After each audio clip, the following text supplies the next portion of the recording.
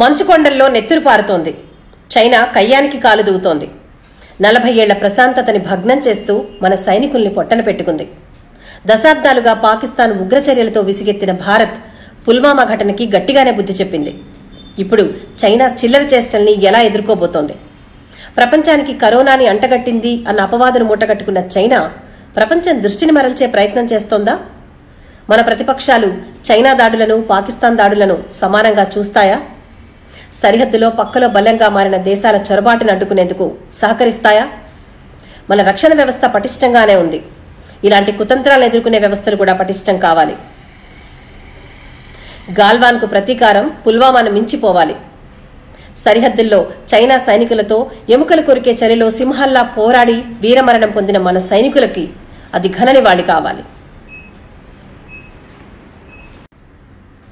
మంచుకొండల్లో నెత్తురు పారుతోంది. చైనా కయ్యానికి కాలు దూవుతోంది. 40 ఏళ్ల ప్రశాంతతని భగ్నం చేస్తూ మన సైనికుల్ని పొట్టన పెట్టుకుంది. దశాబ్దాలుగా పాకిస్తాన్ ఉగ్రచర్యలతో విసిగెత్తిన భారత్ పుల్వామా ఘటనకి గట్టిగానే బుద్ధి చెప్పింది. ఇప్పుడు చైనా చిల్లర చేష్టల్ని ఎలా ఎదుర్కోబోతోంది? ప్రపంచానికి కరోనాని అంటగట్టింది అన్న అపవాదును మూటగట్టుకున్న చైనా ప్రపంచం దృష్టిని మరల్చే ప్రయత్నం చేస్తోందా? మన ప్రతిపక్షాలు చైనా దాడులను, పాకిస్తాన్ దాడులను సమానంగా చూస్తాయా? సరిహద్దులో పక్కలో బలంగా మారిన దేశాల చొరబాటును అడ్డుకునేందుకు సహకరిస్తాయా? మన రక్షణ వ్యవస్థ పటిష్టంగానే ఉంది. ఇలాంటి కుతంత్రాలను ఎదుర్కొనే వ్యవస్థలు కూడా పటిష్టం కావాలి. గాల్వాన్కు ప్రతీకారం పుల్వామాను మించిపోవాలి.